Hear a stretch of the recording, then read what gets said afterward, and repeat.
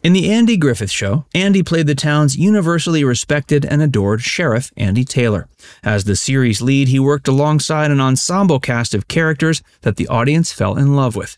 The show's positive message and lighthearted take on the American dream was seen by many as a much-needed reprieve from the massive societal changes taking place in the world at that time. The Andy Griffith Show revisited a more conventional era in American history when the world seemed more simple and less chaotic. Andy was in many ways much like the character he played on TV.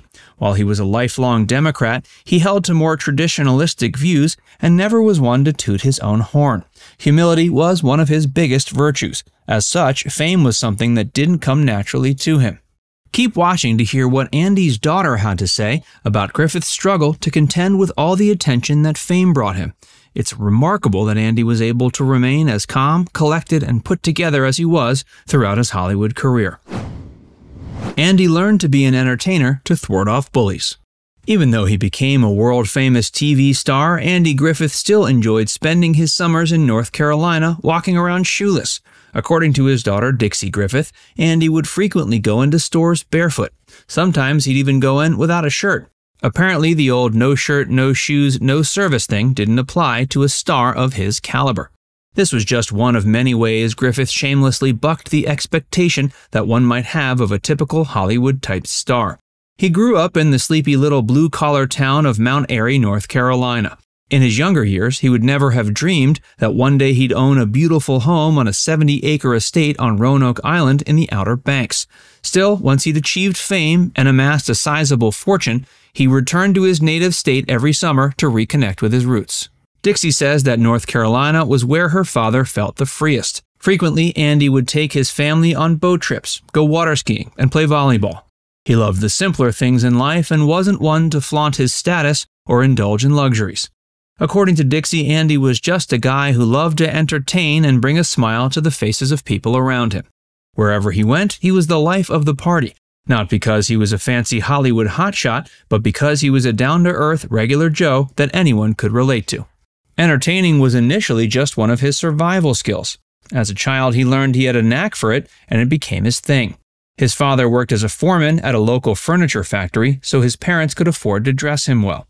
That ended up working against him, however, because the majority of the other kids from Mount Airy were more poor and couldn't afford to dress as dapper as he did. Because of this, Andy was bullied a lot as a child.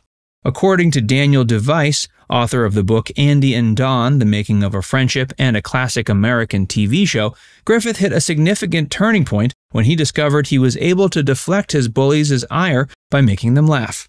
Before we tell you more, be sure to give this video a like and subscribe to Facts Verse if you haven't already. Andy was a talented musician and comic. In high school, Andy took drama classes in addition to signing up for music lessons.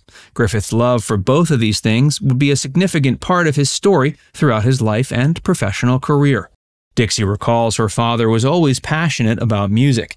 He had several musical instruments, including guitars, banjos, and a piano. While most know him for his work on the screen and stage, Andy was a very talented multi-instrumentalist who put out several critically acclaimed albums over the course of his life, including the Grammy-winning 1996 folk album I Love to Tell the Story, 25 Timeless Hymns. Faith was also an integral theme in Andy's life story. While he was in the process of earning a degree in music at the University of North Carolina, Griffith entertained the idea, albeit briefly, of becoming a preacher. Whenever life would throw Andy challenges, he'd fall back on his faith and unwavering belief in God to help him navigate these obstacles. This was no more evident than the time he was quoted as saying it was his firm belief that in every situation, no matter how difficult, God extends grace greater than the hardship. While in college, he started acting with the Carolina Playmakers, while simultaneously writing his own material. This led to a door being opened to him in the realm of show business. In 1953, his comic monologue entitled What It Was Football became a national hit. He followed that up with an appearance in the teleplay No Time for Sergeants in 1955.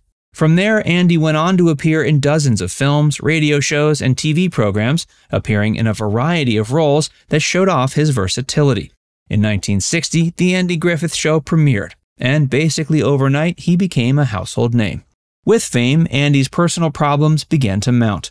In 1949, Andy married fellow actress Barbara Edwards, and not long after that, the couple adopted 2 children, a son named Andy Samuel Griffith Jr. and his daughter Dixie. The death of Andy Griffith's son deeply affected him. Dixie recalled her father always found time to play with her and Sam. She viewed him as absolutely phenomenal as a father. Sadly, however, Griffith and Edwards' marriage was doomed for failure. Their relationship eventually soured, and while they remained married for quite some time, they fought constantly.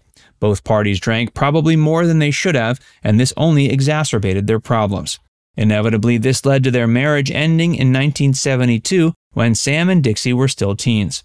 Sam dealt with the divorce rather poorly. For many years, he drank heavily, battled with substance abuse, and frequently found himself in trouble with the law. This culminated in him passing away from alcoholism in 1996 at age 38. While Dixie knows her brother had many troubles, she doesn't blame her father in the least bit for them. Regardless, Sam's death deeply affected Andy. He wondered if there was anything he could have done differently that might have saved him from his fate. And since there was so much publicity surrounding Sam's death, Dixie says her father began to hate any and all speculation about his personal life. He ended up not attending his son's funeral. According to Dixie, he thought there would be too many people in attendance, and more specifically, too many pesky journalists and cameras. In the years that followed, Griffith didn't discuss his son's passing publicly.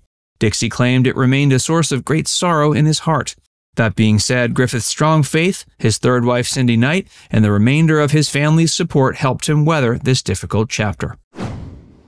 He didn't enjoy watching the Andy Griffith Show's first season.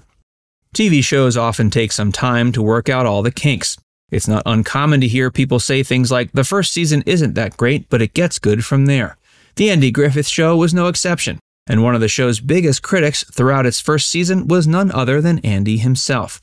Andy reportedly once told Aaron Rubin, one of the sitcom's producers, that he couldn't stand watching himself in early episodes. Apparently, he felt his performance was too forced. Throughout the series' first season, both Andy and Don Knotts played up their southern accents quite a bit. Since he had found early success assuming a southern bumpkin role with his What It Was football comedy routine, it makes sense he would lean into this aesthetic.